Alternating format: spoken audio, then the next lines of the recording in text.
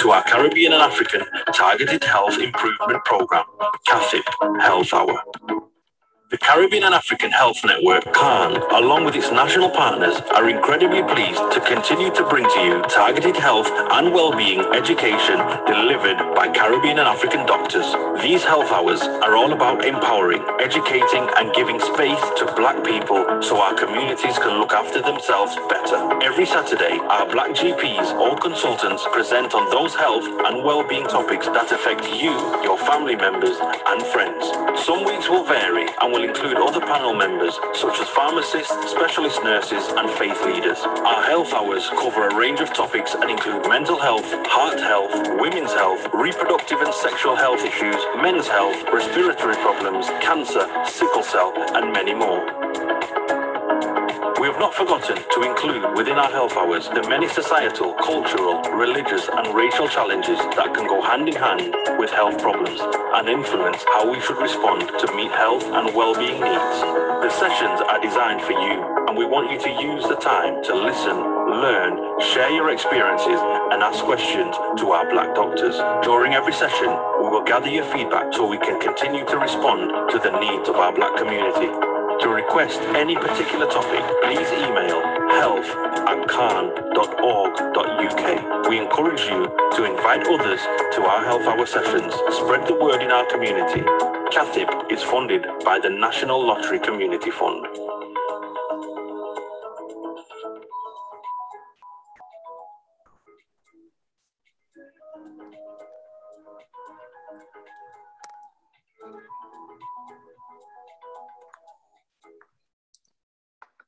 Good morning, everybody, and thank you for joining us for one of our Saturday health hours. My name is Ngozi Ediosage, and I'm the medical lead for the Caribbean African Health Network. So thank you so much for joining us today. I'm really delighted to welcome a really impressive double act. We've got Professor Dawn Edge, and we've got Dr. Lade Smith. Professor Dawn Edge is a professor of mental health and inclusivity in the Faculty of Biology, Medicine, Health at the University of Manchester. And Dr. Lade Smith joins us. She's a consultant psychiatrist at the South London and Maudsley NHS Foundation Trust, a visiting lecturer at the Institute of Psychiatry. Now, we've listened to your feedback. We know that many of you have asked us to do a session on mental health, and we know it's a concern in the Black community because we know that African and Caribbean people are 9 times as likely to suffer with psychosis. We know that there are lots of Black people who end up being sectioned, and we want to understand the reasons behind this. But also there's a lot of mystique surrounding the diagnosis of psychological and psychotic illnesses. And we're hoping our guest today will help to remove some of that mystique and tell us how to handle problems like this in our society. So I'd like to welcome Dawn and Lade to this session, and I'm really looking forward to it. So thank you so much for joining us. Okay, so good morning, everyone, and thank you. Good morning. Good morning. Yeah, thank you very much for inviting us to speak. I'm going to start off first of all, I'm going to share my slide with you. So I am going to be talking to you about the psychosis, essential psychosis and ethnicity, essentially. And what I'm going to be telling you about is I'm going to talk a little bit about what the issue is, particularly for Black people. And then I'm going to explain what psychosis is, talk to you about the history, a little bit about history. There's a lot of contention in this area, actually. This is when I get my slides working. There's a lot of contention in this area because people are really concerned about some of the controversies. And then I'm going to explain to you what the reasons might be for what appear to be excessive rates of psychosis in the Black community. So I am just going to, okay, I'm hoping you can all see that. Yeah? Okay, good. Okay. So the problem is this. There are really profound inequalities for Black people, not just Black people, actually, any ethnic minority, most ethnic minority people living in white majority countries, when it comes to accessing mental health care, the experience of mental health care and outcomes of mental health care. And that's particularly true for Black people. So there's massive overrepresentation of Black people in mental health services. And unfortunately, if you are Black and you end up in mental health services, you are much more likely to end up in crisis. You are much more likely to be brought into hospital via the criminal justice system. So that means via the police, and you know, being picked up off the street or coming from prison. You're much more likely to be brought in via A&E. To put that in context, when we have a health problem, what usually happens is that we go to our GPs and we say we've got a health problem, and the GP will then you know, refer you onwards. In fact, if you're Black, it's more likely that the police are going to bring you into mental health services.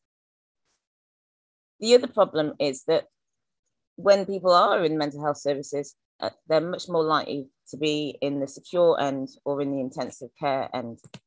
And rather unfortunately, although as Black people we're much more likely to be overrepresented in crisis, much less likely to get the treatment that we need. And this is just a quick graphic to show that if you do manage to get into treatment, you're much less likely to recover than a white person will. And that's actually true for all ethnic minority groups. And in fact, you know, Asian people have some of the worst outcomes as well. So that's the context. And the thing is that it's said that one of the reasons why Black people are much more likely to end up in hospital detained under section is because they're much more likely to have psychosis. And it's an interesting question about whether that's the case or not. And I'll tell you a little bit about the history of that and what's gone on. But before I do that, I'm just going to explain to you what psychosis is, because people often make the mistake of thinking that psychosis means being violent. And part of the reason for that is lots of incorrect media representations of psychosis. And people often will talk about someone being psychotic and referring to someone who's done some horrendous, sadistic, violent crime. And in fact, they're getting mixed up with psychopathy. So if someone's a psychopath, then there's an increased risk of them committing a violent crime. But psychosis actually means being detached from reality. And the way it manifests itself is that it manifests itself with delusions and hallucinations, and sometimes thought disorder, breakdown in the way our grammar and the way we speak. And it's really important to note that in England and Wales, there are about 750,000 people who have psychotic illnesses. And most of those people are just going about their own business, causing no particular issues to anyone at all. You know, it's Mrs. Jones who lives at 10 Acacia Avenue in, you know, in Didsbury, and she thinks she's the Pope. You know, she works in the local Tesco's, but she thinks she's the Pope.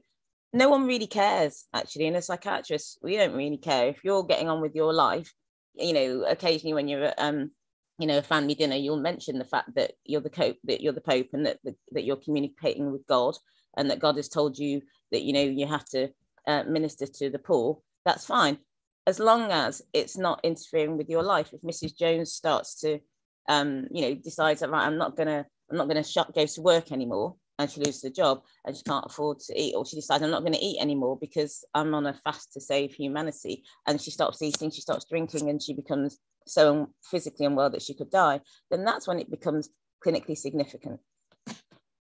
So when someone has a psychosis, they might have delusions. And a delusion is a false belief which is held with unshakable conviction, despite evidence to the contrary. And very importantly, it is out of keeping with the individual's cultural, educational, and social background. So that excludes religious beliefs. So we know that different people from different religions have very significantly different ideas about God, for example. So some people in some religions believe that there are many gods. Some people believe in a monotheistic God, you know, there's only one God. And that wouldn't ever be a delusional belief because it's not out of keeping with their culture and educational social background. A hallucination It's a perception occurring in the absence of a stimulus. And it could be, you know, so for example, if I went, ouch, and you all saw me being hit in the face, and you would understand why I'd reacted, and I'd reacted as though I was in pain. But if I said, ouch, and you hadn't seen, you know, you'd have been, you know, I'd said, ouch, that's my perception of pain. I'd felt someone hit me, but none of you saw me being hit, then that would be a perception in the absence of a stimulus. And one of the typical kind of things that people talk about are auditory hallucinations. So people hearing voices when there's actually no one around in the room. And there are lots of different types of hallucinations, some of which are an indication of ill health, some of which are just usual normal variants that happen all the time. And you can have hallucinations that happen in any modality. You know, you can hear things, see things, feel things, you can smell things, you can taste things.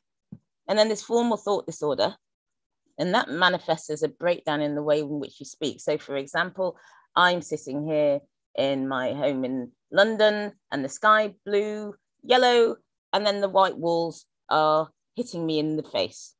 So it would be some kind of breakdown in your language, which is a subtle thing, may happen. It you know, happens very quickly. It may not last very long, and it's something that, but again, it's an indication. It can be an indication of how severe a person's illness is. There are different types of psychosis. There are 5 main umbrella types, if you like. So an organic psychosis is a psychosis. So this is, you know, has the features of delusions and hallucinations, being detached from reality, and it occurs in the context of some kind of underlying organic problems, such as, say, having a tumor sitting in your in your temporal lobe, just around your limbic system, which is where hallucinations and abnormalities in our emotional perception arise. You can have depressive psychosis. So as depressive psychosis will be when someone is extremely sad and depressed, and they become more and more and more depressed, and the more and more depressed they become, it's that they start to develop delusional ideas and sometimes hallucinations, and they can have such a severe depression that they develop a psychosis as a result of that depression. On the opposite scale, a manic psychosis is when someone is feeling really pretty good. They start to get high. You know, this happens in bipolar illness. They become extremely high. You know, they think, I'm the king of the world. I'm brilliant. I can fly, actually. I'm sure I can fly. In fact, you know, when I walk into a room, everyone gets happy. I can fly. I'm like an angel. And then the person might jump off the roof, which is what happens when I meet people. And I've usually met them after they've jumped off a tall wall or something like that and hurt themselves. And that's when it's become apparent that they have an underlying manic psychosis. The schizophrenia-like psychosis, which people recoil when they hear the term schizophrenia, that manifests in another different way. There's more bizarre delusions and hallucinations, particular types of hallucinations that occur. And then there's drug-related psychosis. And this is the kind of psychosis that occurs when people you know, go out on a Friday night, they stuff their faces full of ketamine and cocaine, and then you know, later on they have a significant paranoid reaction. They think people are out to hurt them, that people have been replaced by alien robots, and they're terrified. Whilst the drug is in their system, they are completely psychotic. And then as the drug comes out of their system, things get better. And we usually call that a drug-induced psychosis. Just to say that we know that drugs can increase the risk of developing long-term, you know, severe and enduring psychoses. And that's slightly different from the kind of problem where you take the drug, it makes you psychotic, and once it's out of your system, it's gone. So a bit of history. There was a lot of controversy because it was found in kind of around the 1960s, when there was large numbers of West Indian people coming to the UK to work, etc. People started to note that more and more West Indian people, like Irish people actually, who were also having a similar issue, were being brought into psychiatric hospitals, supposedly with psychosis. And so there's some work that was done by this time, kind of 70s, 80s. And it was finding that if you were Irish or from a West Indian background, you were almost 8 times more likely to be sectioned, brought into hospital under detained under the section of the Mental Health Act than if you're a white person. And people were saying, well, this must be because Black people and Irish people are somehow have some genetic or biological predisposition to developing severe mental illness, to psychosis. And psychosis is a severe mental health problem. And Roland, Littlewood and Morris said, we're not sure about this, actually. We think that maybe there's something more going on here, because in these people's original, well, their homelands where they come from, they're not having the same kind of problems, actually. It's not, the problems occur, but not as severely. And we think what's going on here is that maybe people, the distress that people are experiencing is being somehow systematically misdiagnosed as psychosis or schizophrenia. And that's particularly the case for people who are Black Caribbean. And then maybe it's that the clinicians, the psychiatrists, are misinterpreting these symptoms. And in fact, there's, or maybe the symptoms are manifesting differently. Symptoms of other disorders are manifesting differently. Fred Hickling, British psychiatrist, his Jamaican psychiatrist, worked with British psychiatrist, and they checked everybody to see if they checked white people and Black people to see if they came up with the same diagnosis or not, and they came more or less with the same diagnoses. Suman Fernando here said, actually, the problem here is that schizophrenia is a socio-political racist construct, and it's being used to malign minority groups, particularly Black people. And by the way, psychiatry, it's a Western specialty, and it's inherently racist, full stop. More recently, Jonathan Metzl, in American, has written a very interesting book, Protest Psychosis, showing how in the kind of 30s and 40s and 50s, that in America, schizophrenia was a kind of disorder that was usually assigned to middle-aged white women who would just sit in a corner and are rather kind of sad and lacking motivation. And it was when and their husbands would commit them to hospital. But as the civil rights movement came about, it began to morph, and the diagnosis began to morph and include much more about aggression. And it was increasingly applied to Black men, and was a way of essentially taking Black men off the streets and putting them into hospital. And so he's essentially written this book saying how schizophrenia became a Black disease. So there's lots of controversy, and this controversy raged for years. People saying Black people have more Black people have lots more psychosis than white people, and other people saying no, they don't. Black people don't have more psychosis than white people. Studies showed again and again and again that if you were Black, you were much more likely to be diagnosed as having psychosis than someone who's from the white majority population. And that was particularly the case for countries like the UK, USA, Netherlands, etc. But interestingly, not so much in Black majority countries.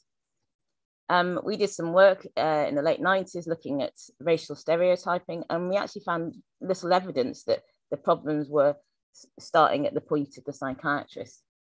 And it didn't seem to matter what your ethnicity was when it came to a diagnosis of schizophrenia. But what was striking is that over the years, very few studies looked at rates of other disorders like, depression or anxiety or PTSD or eating disorders, for example. And it's quite hard. If you go looking, you'll find it quite hard to find out what the rates are of these disorders in Black people. However, the raging debates were useful for something, and what they were useful for was it meant that there were huge amounts of research around psychosis, and where I work in London at the Institute of Psychiatry in the Maudsley, it's one of the main centres for looking at psychosis research. And that psychosis research meant that there was lots more understanding about psychosis. So what we know now is that there probably isn't a single cause of psychosis. In fact, we're pretty sure there isn't a single cause, but there's a range of factors might combine to push an individual into psychosis. It's likely that there are different routes to psychosis. Genes do contribute to vulnerability. And we also know that children who are born prematurely or suffer oxygen starvation at birth are also at higher risk. Heavy abuse of drugs such as amphetamines and cannabis is definitely associated with developing psychosis. And there's a range of early psychological adversities, such as separation from a parent, being a migrant, growing up in the city, being persistently abused or bullied, they all increase your risk. And similarly, adverse life events and trauma can precipitate illness. And now this is just to show you that the developing mental illness is very complex interplay of your biology, sociology, and psychology. But very simply to say that genes are one problem, but perinatal factors, so that's maternal exposure to toxins and viruses, particularly important at the moment, and impaired fetal development and obstetric complications. And we know that if you are Black, you're more likely to have perinatal difficulties, more likely to have obstetric complications, because you might be more likely to have poorer antenatal care. That increases your risk of developing psychosis. But more than anything, mental health problems are primarily a result of trauma, adverse childhood experiences, and these factors, negative life events that occur later in life, and very important, poverty. I'm just going to very quickly scoot through these things and say to you about genes.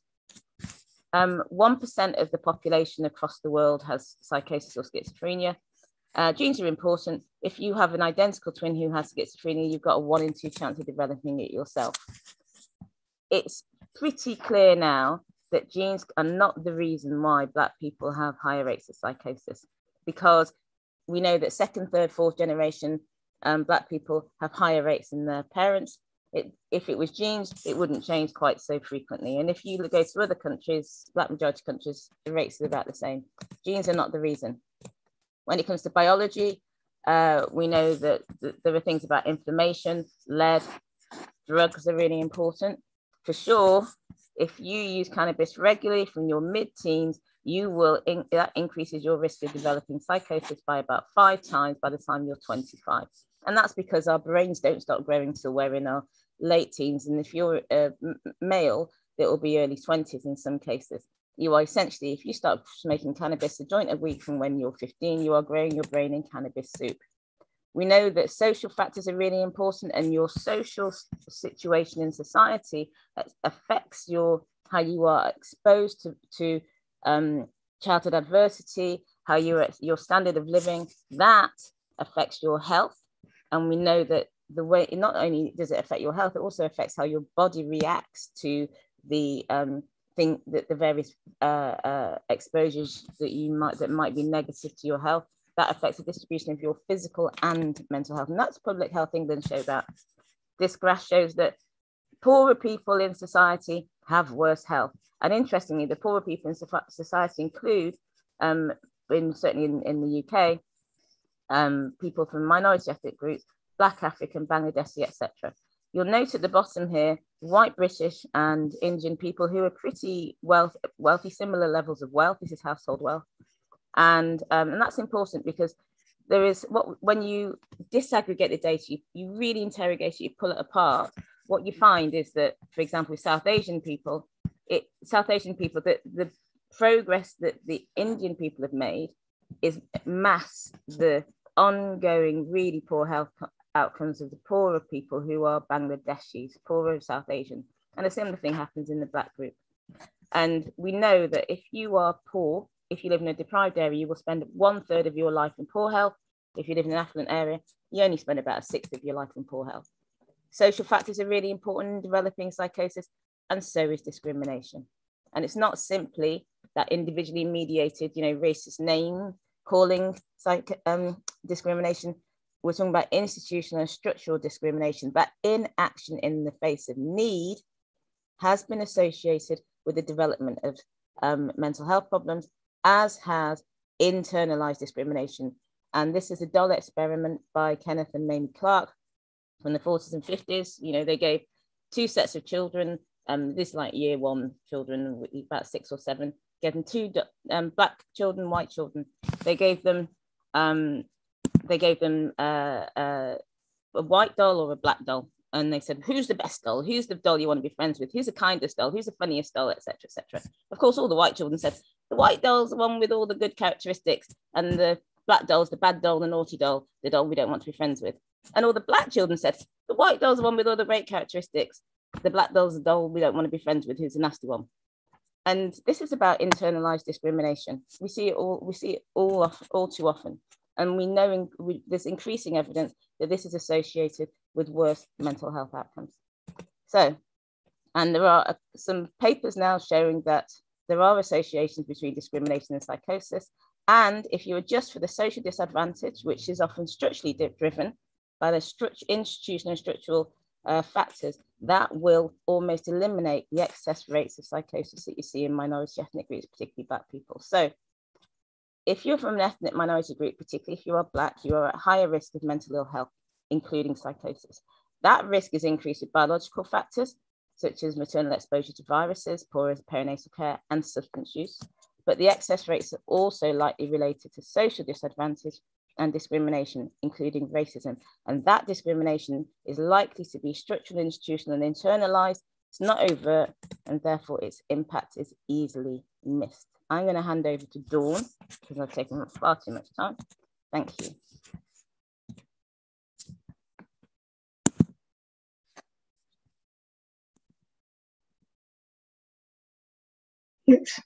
Thank you, Lado. Thank you. Tough act to follow as always. I'm going to do my best. I'm going to add my slides now, and hopefully people can see them. Yeah. Okay, so it's my pleasure and my privilege actually to be leading a team of researchers who are doing work in this area to address some of these issues that Lado has already outlined. I know people have been coming in throughout the meeting, so I'm just going to put a couple of slides up that tell us why CAHN, and I'll explain what CAHN is in a moment, why it's needed. So as Lado's already outlined, there are really high rates of diagnosis, and I'm always very careful to say that there are high rates of diagnosis among Black people, Black and mixed heritage people with psychosis and related schizophrenia, with schizophrenia related psychoses.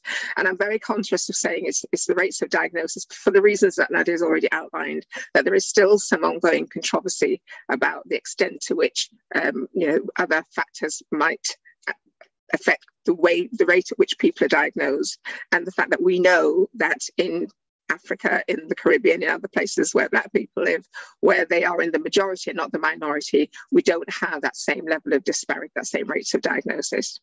But in the UK, if you're of Caribbean origin, as Ngozi mentioned at the beginning, your risk of being diagnosed with schizophrenia in particular is about 9 times greater than a white British person. And if you're Black African, it's about 6 times greater. And what we've seen, again, picking up on what Lada said about trends over time, is that Black British, so people born and bred in Britain, and mixed heritage people, that their rates have continued to get worse over time.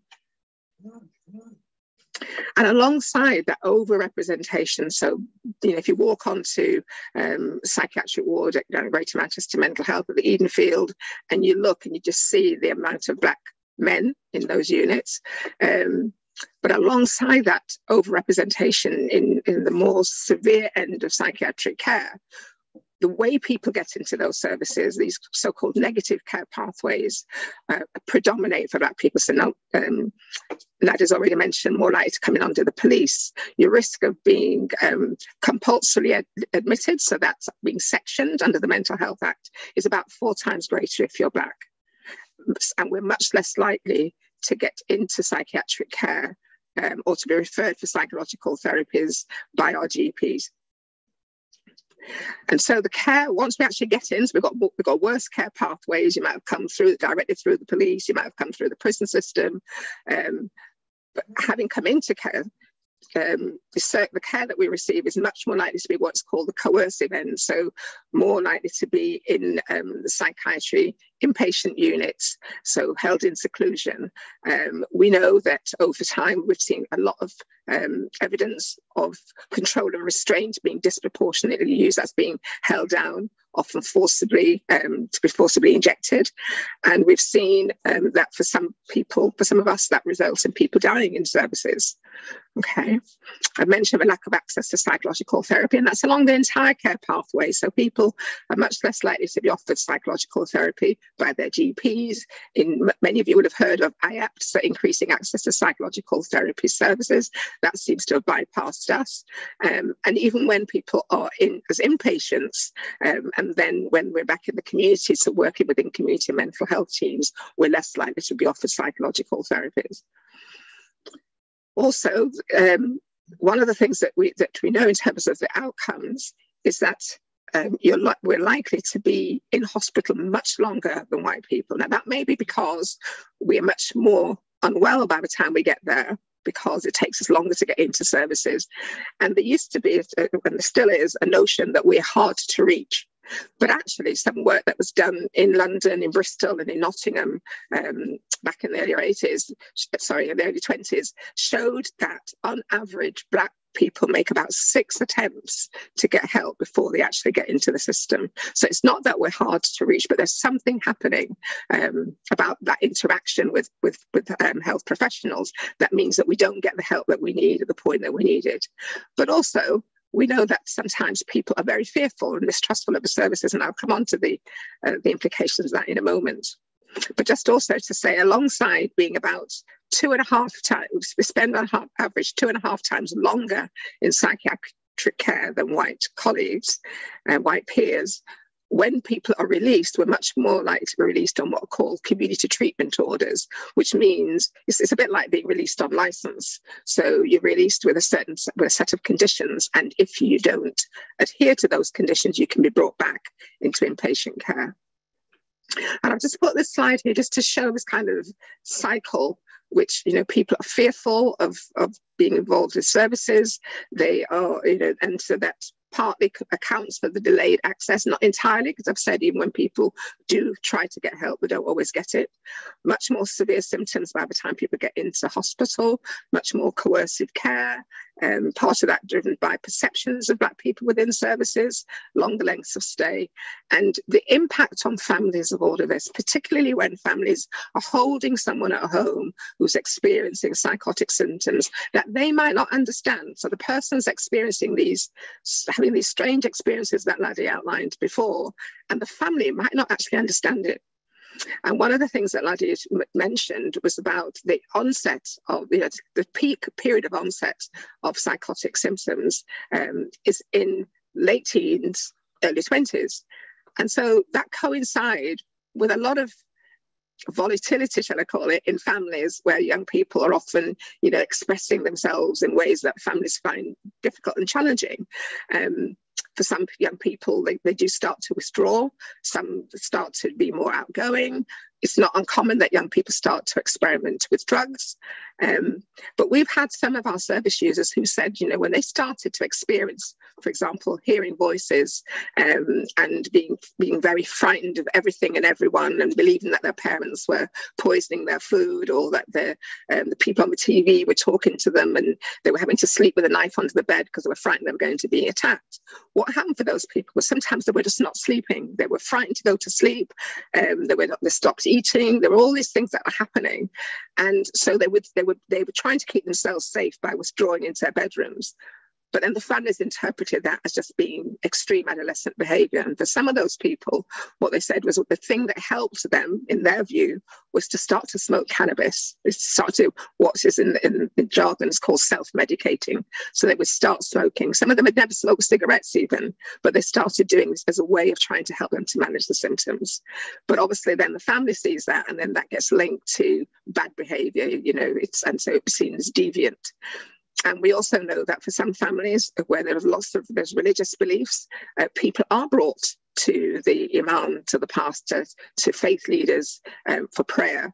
And some faith leaders are much more in tuned and are aware that this might be a manifestation of something that is not spiritual and can signpost people, but not all. So I'm going to tell you about CAHN, and I'll keep saying I'll tell you what it means in a moment. But talking about the faith communities, I'm a member of the New Testament Church of God, a Pentecostal church, and in Old Trafford in Manchester.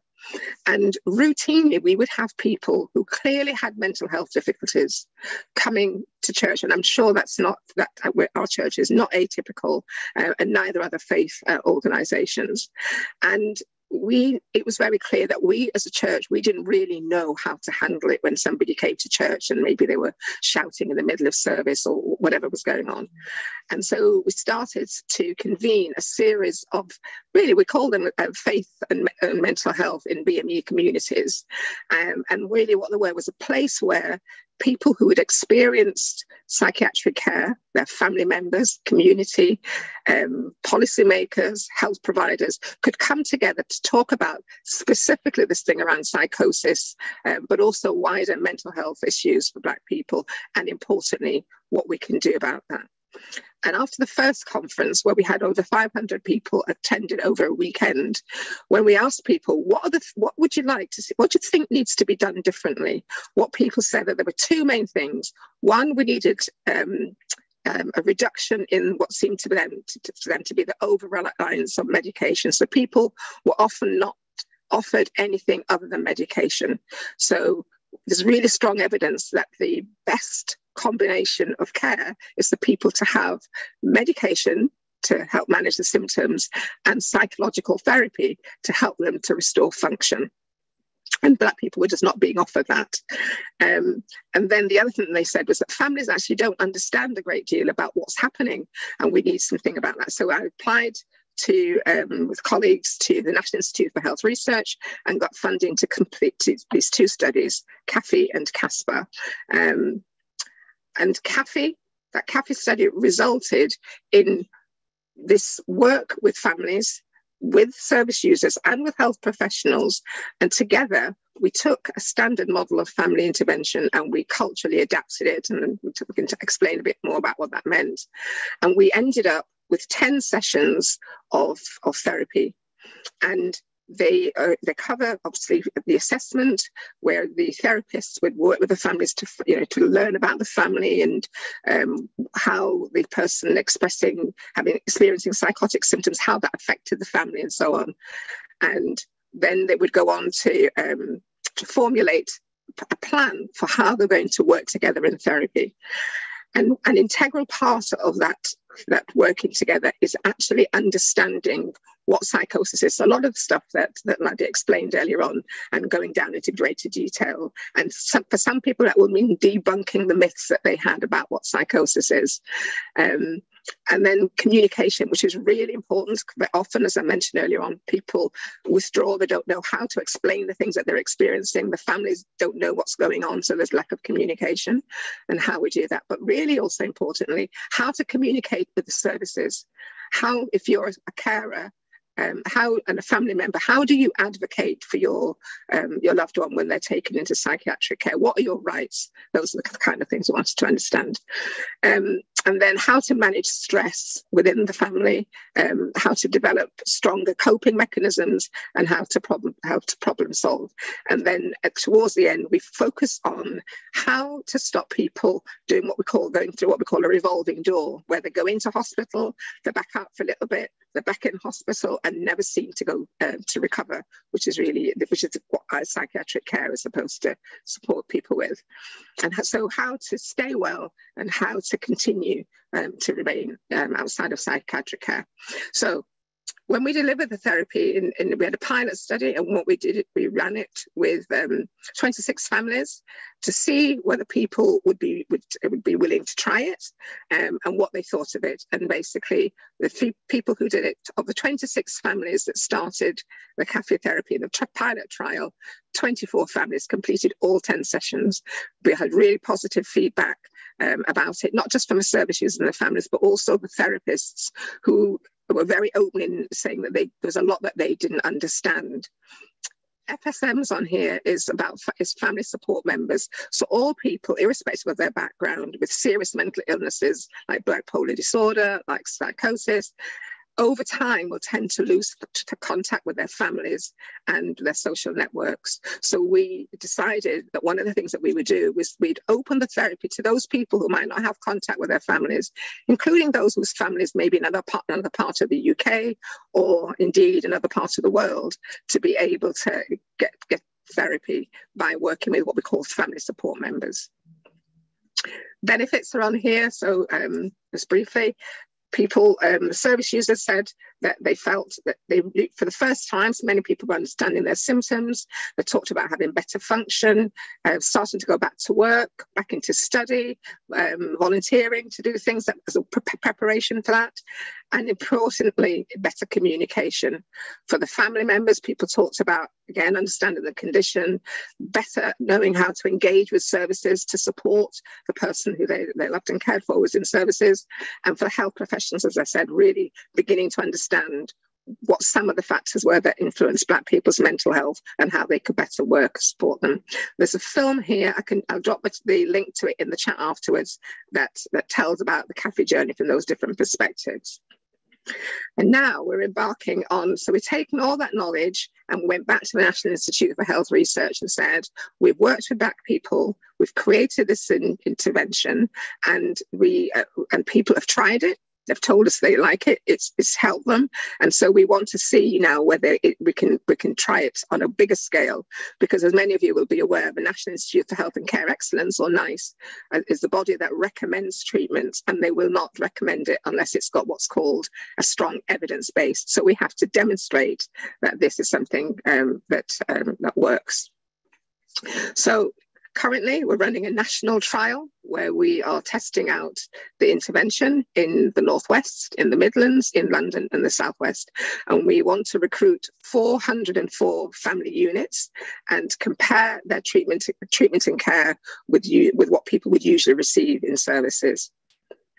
And this is what we want to do. We want to use CAHN to really improve people's access to psychological therapy, but importantly, psychological therapy that's culturally appropriate, culturally informed, something that's co-created by people, improve families' ability to support recovery and engagement with mental health services. Really important. When we ask people, what's the main outcome that you want? They said it's relapse, that's becoming unwell again, and readmission reduction. So that's our primary outcome for our study, and then to improve people's support networks. And one of the ways we can do that is through these family support members. So who can take part?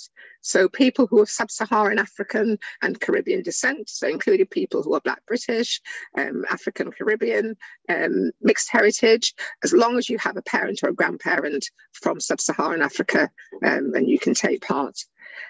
You've got to have a diagnosis of schizophrenia or a related psychosis and be over 14, because 14 is the age at which people go into what are called early intervention services. And you have to obviously be able to consent to take part.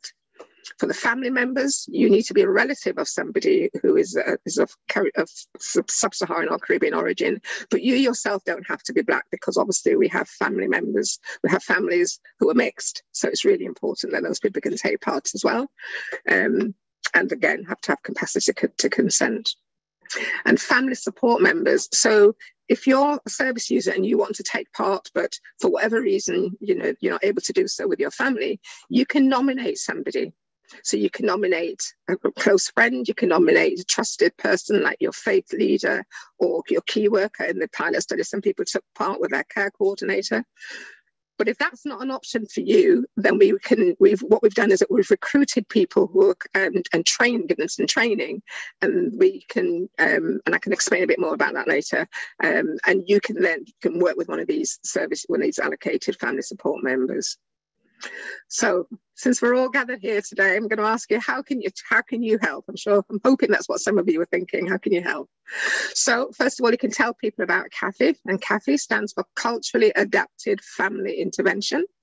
You can consider taking part as a service user and with if you're a service user or if you're a family member of a service user. And we're now recruiting in the Northwest, as I said, so people who are in contact with services in Pennine Care or in Greater Manchester, in the Midlands, so that's Birmingham and Solihull, or Coventry, Warwickshire Partnership in London, SLAM, South London and Maudsley, where Dr. Smith works, and also Barnet, Enfield and Haringey, and we're also looking now to bring in South West London and St George's, and in the Southwest it's Southampton. So yeah, if you're service users, we're recruiting people to try out the therapy, service users and family members and family support members. So if that's something that you're interested in, you can get in touch about that. And importantly, we need a group. Well, with the other study, we had a research advisory group. So people from community, people with lived experience who want to help us to make sure that the therapy is being delivered appropriately, that the research, not the therapy, that the research is being delivered appropriately. We're also recruiting therapists, lead therapists, co-therapists. So again, if you've got appropriate training and you're interested, and then there are other opportunities, it's really important to me, to the wider team, that we open opportunities. You know, we still have an underrepresentation of Black people in research as researchers.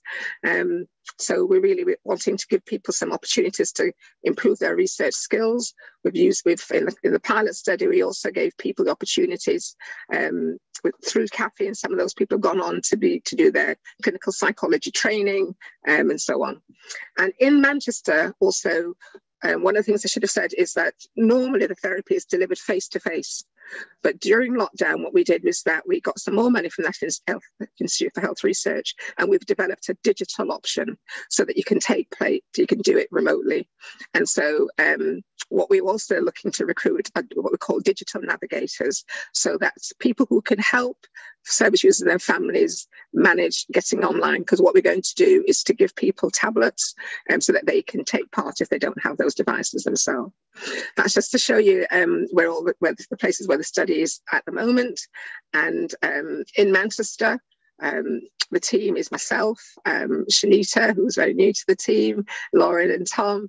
And as I say, there's information there about how you can get in touch with us. And that's it. Thank you. And over to you for any questions. I'll stop sharing now. Thank you very much, Dawn, and Lade as well. So what I'd like to do is just invite, we've had quite a lot of questions, as you'd expect, because this is a topic that garners lots of interest. And I'm really pleased that you've been able to share your clinical experience with Lade and what we're doing about it as well. Can you just, team, can you also spotlight Lade as well? Because we've got lots of clinical questions as well. Thank you. So I'm going to try and group the questions. For those of you that have got your hands up, it'd be much better if you can put your questions in the chat, because I find that very often you have similar questions and I can group them. So one of the things I wanted to start off by asking, that's come up, and I've had some private messages to me as well, is that the diagnosis has been, what you've said is that quite a lot of people diagnosed, but that doesn't mean that they actually have the disease. And one of the things that Lade said was, it was out of keeping, psychosis, out of keeping with your cultural and educational background in a sense. So since you've got people who are living in the UK, is that a big factor? And now that we have more Black psychiatrists, Black researchers, has that made a difference? Because you're looking after Black people. And we know we've had quite a lot of research studies that have shown that if you have people from your background looking after you, that they're more likely to give you the right diagnosis. So I'll put that to Lade. You're on mute. Oh, you need to be unmuted. Team, can you unmute Lade? Thank you, thank you. So I need to tell you, and this is something that was a bit difficult for me to accept, that the evidence is that it doesn't matter who you are in terms of whether you're Black, white, whether you are completely au fait with this or not. The evidence seems to be that if you're a Black psychiatrist, if someone has a true psychosis, that person's going to get that diagnosis. Yeah. And that's important. So the evidence is that being Black or white or Asian, whatever, doesn't seem to make a difference to the diagnosis that you get. And that was the Fred Hickling work. And he was a Jamaican psychiatrist who looked at this. And he went into this thinking that this was about the way psychiatrists diagnose things. And we did some work on that. That's not the issue really here. The second thing is that although once someone turns up to services, they're often in extremis. And I think I saw something in the chat about, people having a long duration of not being treated. And so by the time they come in, they're at the stage where, by the time they come to services, they're at a stage of really, really, really need to have treatment. The question, and this is the thing that I have, is we know more about psychosis now, and we know that the evidence is it's not simply about some kind of genetic or biological process. What we know is that a lot of trauma, we know that trauma is important and social disadvantage is important. And Black communities are much more likely to be exposed to trauma and social disadvantage. And it's looking increasingly like that excess trauma and social disadvantage increases the likelihood of, number one, mental health problems, and probably also increases the likelihood of psychosis as well. The question is, and this is something that we're only starting to look at now, whether it would count as a true psychosis, you know, and whether it's a, if you like, a kind of quasi-psychosis. So, for example, you can get certain disorders like complex PTSD, in which people develop, you know, you can certainly have hallucinations, certain types of hallucinations, and certainly you can become really quite paranoid. And it might be that actually what we're seeing, and that certainly is brought about by pretty obvious recurrent trauma when people are younger. And so one of the questions that I have is not that people aren't presenting with psychotic symptoms. Remember, it's just a descriptive term, but the type of psychosis is actually more a trauma-related psychosis. And that's the important thing. And it's unfortunate that people, you know, the term psychosis is such negative connotations that it means that people immediately recoil from it. And it means that you can't investigate some of the things as carefully as we need to. And I think that 40 years of arguing about it has meant that we've missed the important thing, which is something's going on that means that people are in distress, and we need to find out what it is. And I think that the impact of trauma and social disadvantage in Black communities has been wholly underestimated. Can I just add to that, that I think that one of the things that we're beginning to talk about now, which we haven't we have maybe in our communities, but is the trauma of racism, is racism as trauma. So, you know, I think for a long time, trauma has been seen as being, you know, violence of a different kind, but actually all the people that we've talked about throughout our journey, well, the CAHN journey, I don't think any of the service users that we've talked with have ever not said that racism played a part in their becoming unwell. How you do the research to demonstrate that may be another thing, but everybody has a perception. They talk about from being at school, being racialized in the playground and in the classroom by teachers. They talk about being school children being stopped and searched by the police on the way to school. They talk about it throughout the entire life course, and then in the workplace and in housing and in every area of life, and how emanating that is on people's mental health. So I think, as Lada says, you know, the evidence is overwhelming for the influence of social factors, as well as other things. I think it's really important that we look at that. And the mere fact that you've got the Howard Metzer book that she mentioned about how people have reframed schizophrenia, I think we have to take that on board as well, that, you know, it has been used, not just in the UK, but elsewhere. It seems disproportionate amongst certain groups, and it's still used in some countries to actually incarcerate people who've got politically dissident views, for example. So it's complex. It's very complex. And in fact, after Lade presented, I sat here feeling really despondent about, you know, and then you presented what we're doing about it, because that was going to be my question. So what do we do? And the fact that we have this research, and we will share the slides for anybody that wants them, and so that people can get involved, because it does seem as if that's what we need to be doing, looking at things that we can do. I think we shouldn't underestimate the impact of societal problems and the impact of that on mental health. Lade, what do you think, if that study with the dolls was repeated today, do you think it would have to? It has been. Has it been repeated? Several times. You can get it online, just put in the black doll, white doll experiment. It happens in the 20s, and it's the same. So, team, can you just unmute Dr. Lade, please, and keep her unmuted? Or make her a co-host. Thank you. Thank you, Lade. Okay. Sorry. Yes, it has been repeated, and things aren't as bad. I have to say, things aren't as bad today as they were. But we see this all the time. We see this on us, and this is the thing about institutional and structural factors. We are all immersed in them, and we don't realize that they're happening. So there's a classic saying of, two fish swimming along, they pass each other. One says to the other, oh, the water's choppy today. The other fish says, what water? We don't notice it.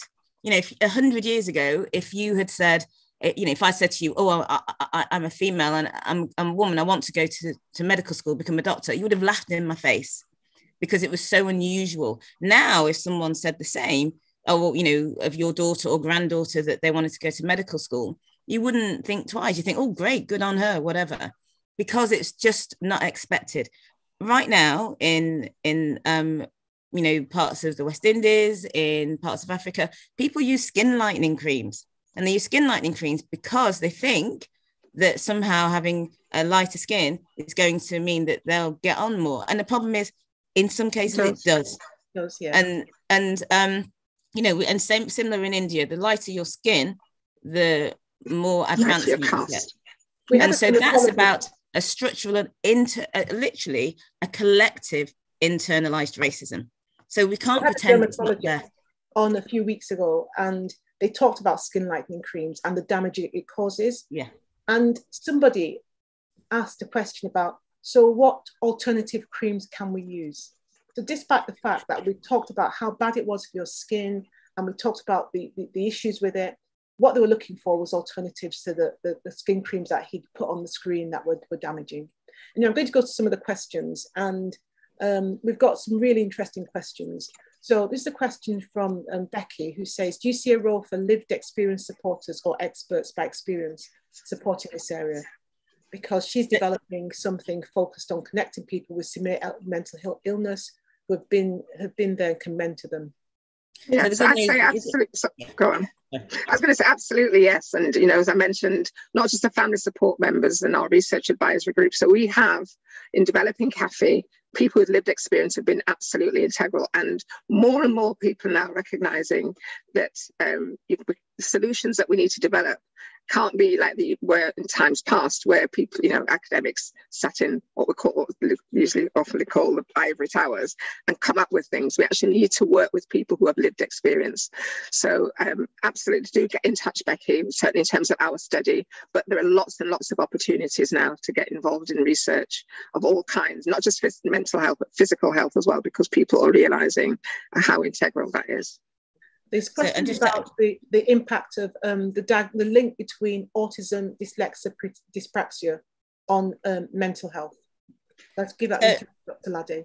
So the evidence is that if someone is on the autistic spectrum, there's an increased risk of developing mental ill health, full stop. So in fact, 50% of people with a diagnosis of autism are likely to develop mental health problems. And that's important because especially when people get to about kind of puberty onwards, the risk of developing a mental health problem is much higher than it would be in someone who wasn't on the autistic spectrum. And this ranges from common mental disorders like anxiety and depression right up to psychosis. So the answer is yes, there is a very, very, very strong link. And it's something that needs to be watched out for. And also, of course, when people are on the autistic spectrum, they might manifest their, problems in a different kind of way. So it's something that has to be watched out for, that this is not simply part of their autism, that they've actually developed an additional problem on top that might need treatment. And really importantly, this goes back to Lade's talk and talking about poverty and disadvantage and how that links to access to care. Because if you're middle class, if you can afford it, you're much more likely to get a diagnosis of autism or any of those neurodevelopmental disorders than others. And some that is mentioning, about behaviours and how they can be manifested, and what might be seen as being an expression of autistic spectrum disorder in a white child in a school might actually be labelled as bad behaviour or disinterest or inability to learn for a black child, and they were treated very differently. So this is where it becomes very important that we are able to advocate for ourselves, understand what's going on, and we get more people like Dr. Smith into the system. Someone's asked whether there's a gender difference in the diagnosis of psychiatric disorders and psychosis in particular. The full stop. When it comes to psychosis, there is certainly particularly severe psychosis, severe enduring psychosis like schizophrenia. Men have higher rates than women. So it's the study done by John McGrath. It's now been firmly established. It's about kind of 1.4 to 1, so about men are 40% more likely to develop severe and enduring psychosis than women. So there is a gender difference. When it comes to Black people, it's unclear if there is a gender difference, but what is clear is that when people come into the system, women actually have worse outcomes, and that's in terms of physical health and ongoing treatment. And it's interesting that women full stop anyway tend to have worse outcomes. It seems to be less attention paid to the needs of women, and that's partly to do with the fact that a lot of the research is based on it's based on young men, and then it's extrapolated. It's applied to everybody else, and of course women will have different needs biologically, etc. So there are differences, particularly in terms of rates of disorder, but more than anything in terms of experience and outcomes.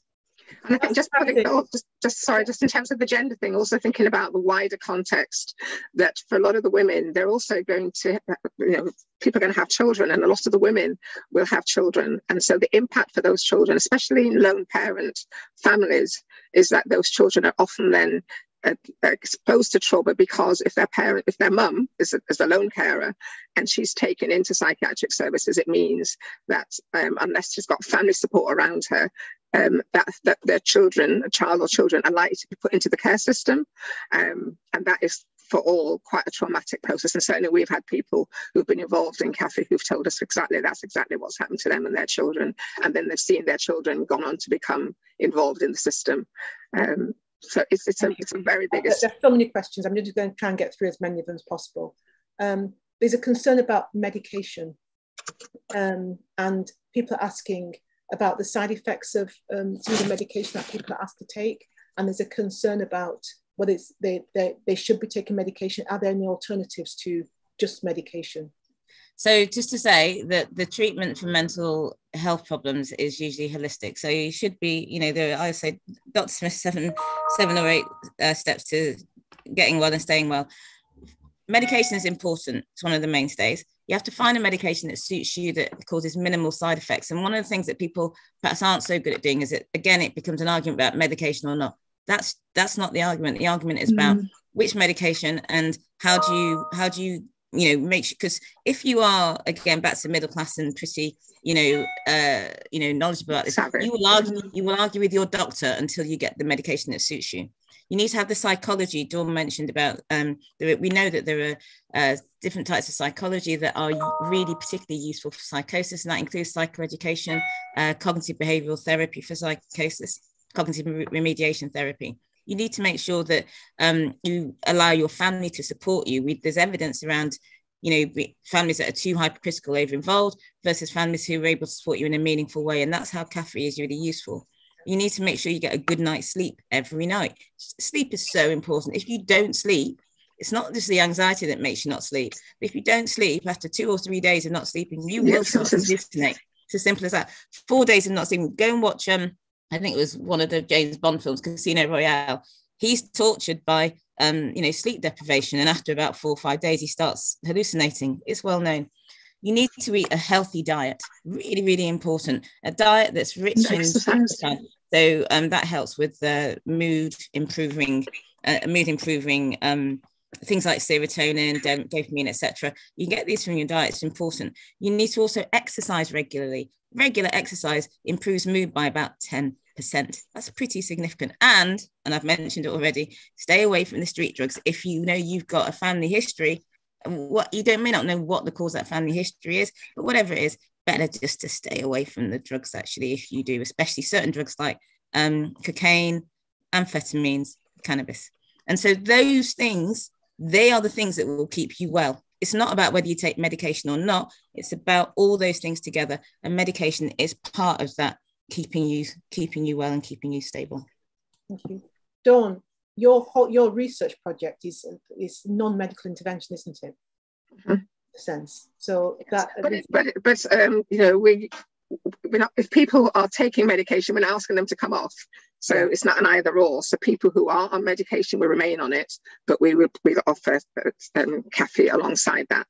And as I say, what we'll compare it with is people who don't receive CAHN. So I'm going to just say that if you're interested in signing up, please do sign up. And because people are randomly allocated to either receiving CAHN or not, and if you're in a group that doesn't get CAHN this time, please don't withdraw, because it's really important that we have what's called that control group, because we have to be able to compare it with a similar group of people to be able to demonstrate whether CAHN is effective, and whether, again, really importantly for NICE to implement it, about the cost. It's got to be cost effective as well, and we think it will be, because it will reduce the number of hospital admissions, it will reduce a lot of the social care elements around it. So we think it will be significantly cheaper than the relatively poor care that people are currently receiving. So yes, if you get allocated to the non-CAHN arm, please don't drop out, because we need you. You're integral to the study. I was just going to reflect on, in fact, I think all our health sessions have an element of making sure that you take some control of your health, and that's why these sessions are put on, about having a healthy diet, making sure that you sleep properly, exercising. But I think all our presenters, week in, week out, and if there's nothing else that you hear today, if you're here, you're listening, just make sure that those essential elements that you can use to take control of your own health, that you do. There's an interesting question here about hearing voices. And I think for most people, when you think about mental health, it's about psychosis. That's what immediately springs to mind. And as you said, Lade, people reject that. It's such a profound diagnosis to have. And so people are saying that there's some questions that people have said that they're hearing voices and they're actually having a spiritual experience, but they've now been diagnosed as having schizophrenia.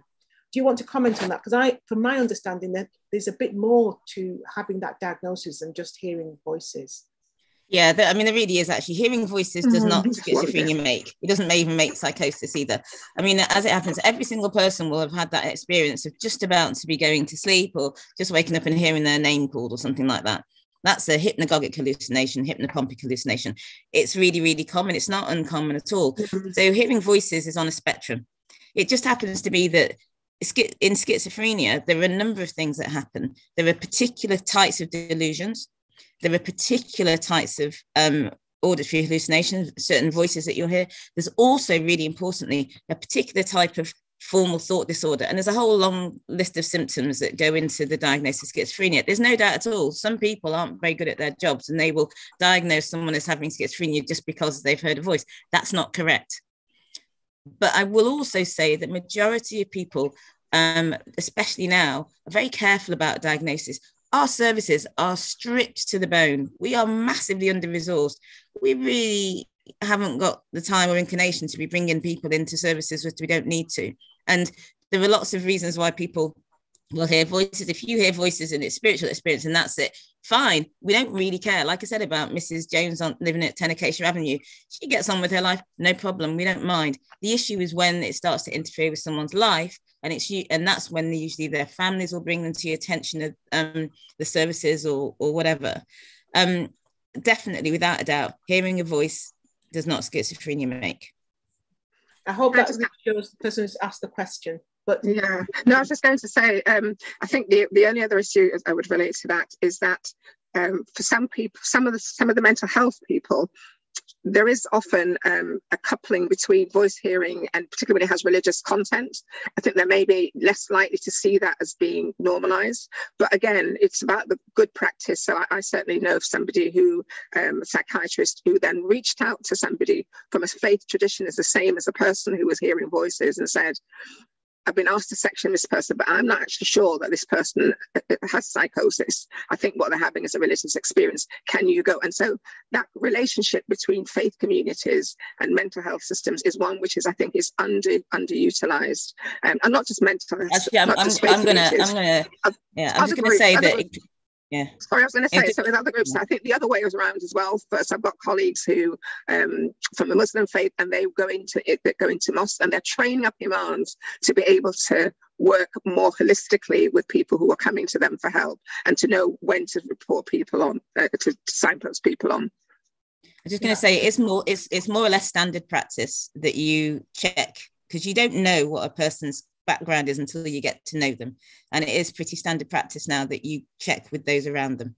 And it's only usually at the point of when someone can be in extremis and you can't get hold of the people around them, that's where it becomes problematic. So one of the big messages is, if you know someone who has a problem, the earlier they can see someone, the better. Yeah.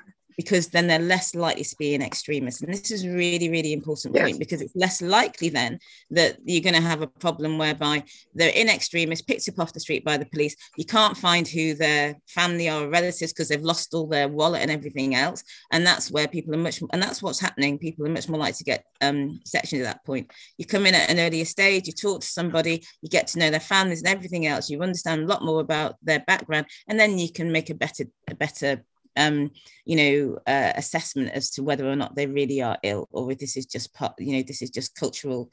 This is just a cultural expression of some distress.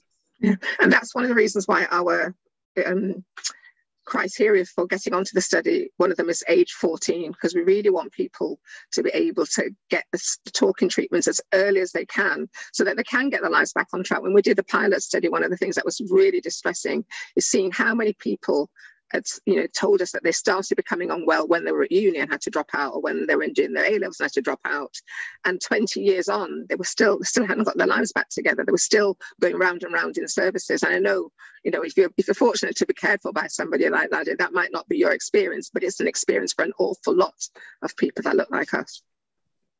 And also it's about having the confidence in the people who are looking after you. The reasons why we put on these sessions is that we know, and I think somebody's put in the chat, that this is akin to his experience in the armed forces, where you know that you will reach out to people who are in the armed forces because they understand what you've been through.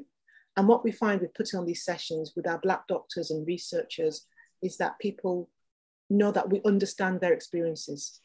We understand as Black doctors some of the things that they might be going through and the cultural contexts of what they've done. So thank you for coming.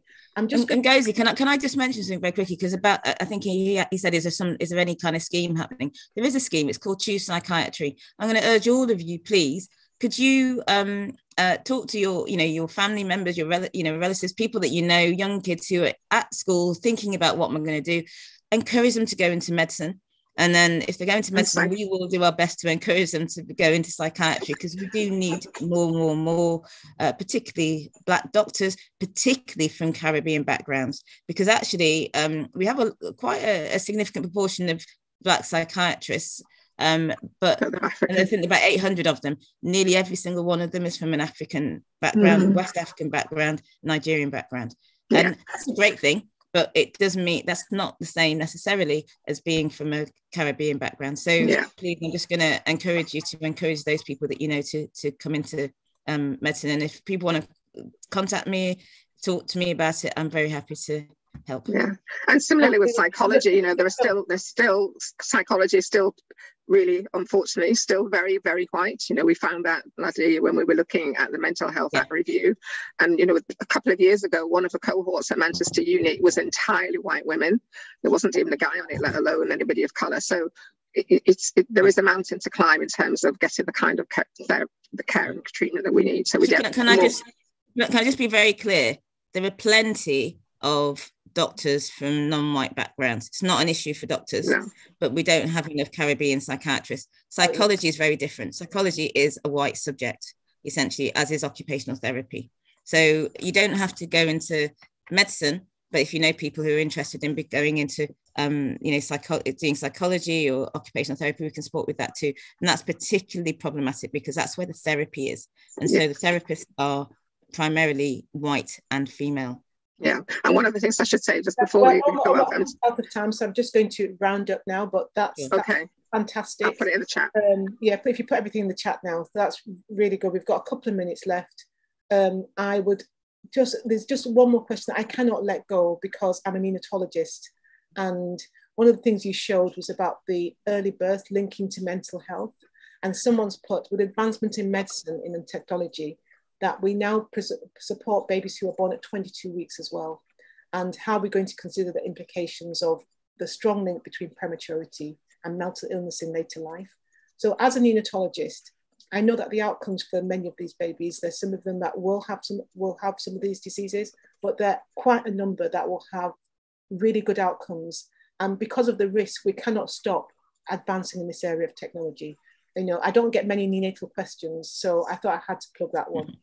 If you I think, can I just say very quickly, Ngozi, my son was born £2.10, and he's now a strapping, tall 23-year-old who's at one of the very best universities in the world, despite all the problems he had as a neonate, and he was in special care and all the rest of it. So just to say that, and thank God for neonatologists who saved the brain of my son. Thank you. We want to encourage as many people who want to enter medicine. Lade has said that if you want to contact us, I've personally supported at least 10 doctors, young people who want to do medicine have come through my unit, and I've supported them, and they're now doctors or medical students. And I agree, the majority of people I see is mainly people from African background. I try as much as possible to have, I'm dual heritage, I've got a West Indian mother and a Nigerian father. So I try as much as possible to try and get as many Caribbean doctors to come. So if you know of any Caribbean doctors who'd like to join us, please let us know. So I'm going to hand over to the CAHN team. But before I do that, I just want to say thank you so much. The level of engagement and the number of questions we've had just shows how important this topic was. We started off by looking at the problems, and we ended up by looking at many of the solutions. So thank you so much. Over to the African team. Thank you. Thank you for having us. Thank you.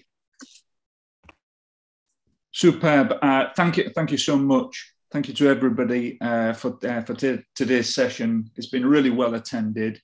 I can see that we've had over 200 people on Zoom, much more, I'm sure, joining us on YouTube and Facebook as we cast to them. So thank you to all the attendees. Particular thanks, of course, once again to Dr. Ngozi for chairing a fantastic health hour session. Thank you to Professor Edge. Thank you to Dr. Smith. An amazing set of insights and some amazing learning for people as we continue with our CATHIP health hour sessions every week. Don't forget, you can access all of the health hour content via our YouTube, via our CAHN YouTube account. So if you've missed anything, go to CAHN on YouTube and you'll be able to see all of this session. You'll also be able to see all of the sessions that we've done in the past as well. But if you would like to receive a copy of some of the slides that that our presenters have presented today, please just drop us an email.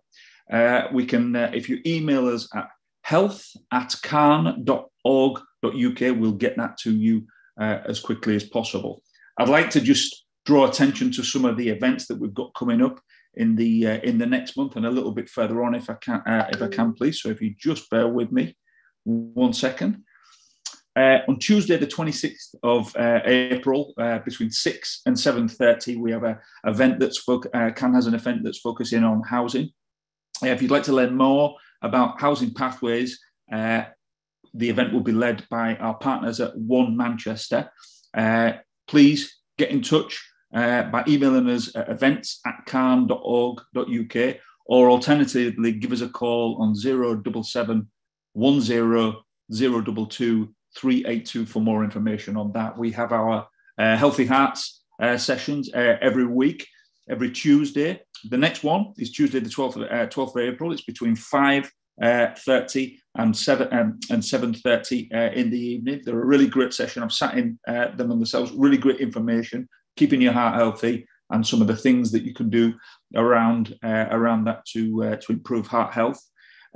We have Dr. Hiba and Dr. Alice joining us. Quick 30 minutes physical activity session will follow, led by our physician and physical instructor, Orlando. So please, if you can, Tuesday the 12th of April, 5:30 to 7:30, join us from that.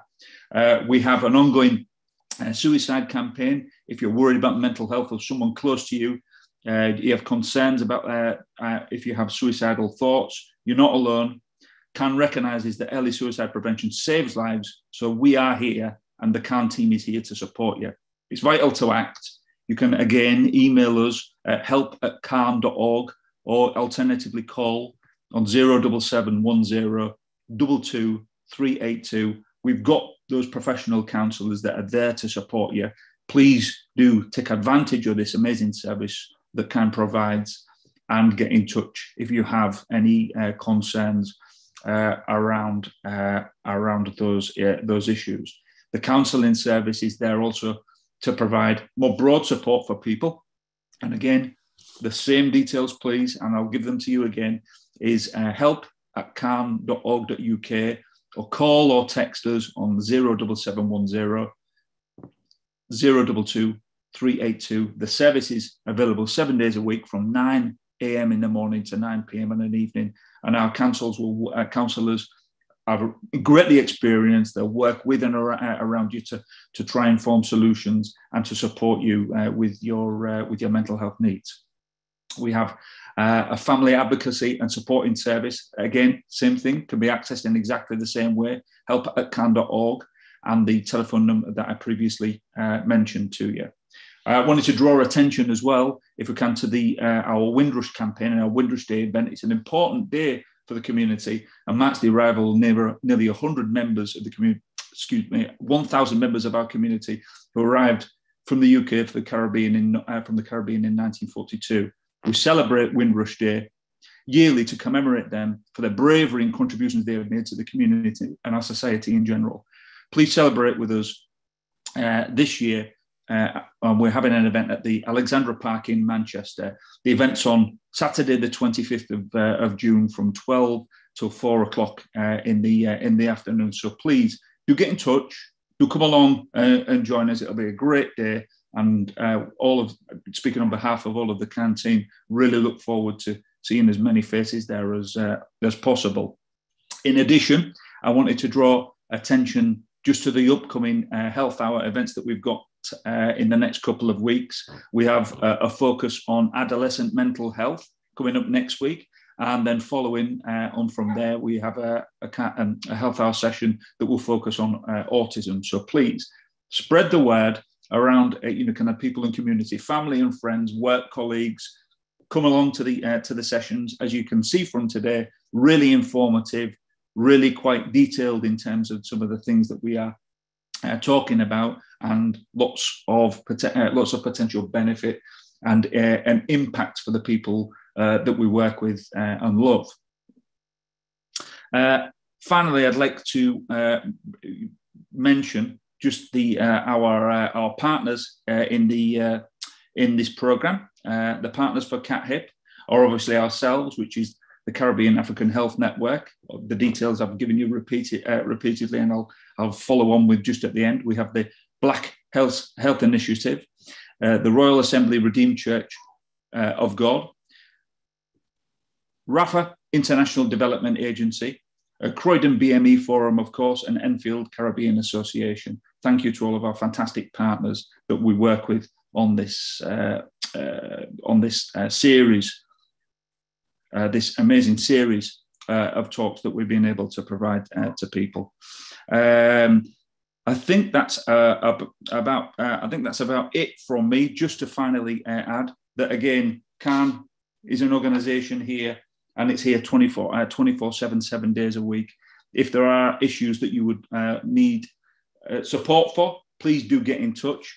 I'm going to give you that email once again, which is help@cahn.org.uk, and our telephone number, which is 077 100 22 382. If there are any issues that you would like help and support with. And again, finally, just that last appeal. Please make sure that you spread the word about this health hour, this regular health hours that we do every Saturday between 11 and 12:15, but also those events that we've talked about as well coming up in April and into the summer. Thank you once again for everybody that has attended. Thank you to our fantastic presenters, Professor Edge, Dr. Smith, and our wonderful chair, Dr. Ngozi. And I will pass over back to the CAHN team. Thank you again. Welcome to our Caribbean and African Targeted Health Improvement Programme, CATHIP Health Hour. The Caribbean and African Health Network, CAHN, along with its national partners, are incredibly pleased to continue to bring to you targeted health and well-being education delivered by Caribbean and African doctors. These health hours are all about empowering, educating and giving space to Black people so our communities can look after themselves better. Every Saturday, our Black GPs or consultants present on those health and well-being topics that affect you, your family members and friends. Some weeks will vary and will include other panel members such as pharmacists, specialist nurses and faith leaders. Our health hours cover a range of topics and include mental health, heart health, women's health, reproductive and sexual health issues, men's health, respiratory problems, cancer, sickle cell and many more. We have not forgotten to include within our health hours the many societal, cultural, religious and racial challenges that can go hand in hand with health problems and influence how we should respond to meet health and well-being needs. The sessions are designed for you and we want you to use the time to listen, learn, share your experiences and ask questions to our Black doctors. During every session, we will gather your feedback so we can continue to respond to the needs of our Black community. To request any particular topic, please email health@cahn.org.uk. We encourage you to invite others to our health hour sessions. Spread the word in our community. CATHIP is funded by the National Lottery Community Fund.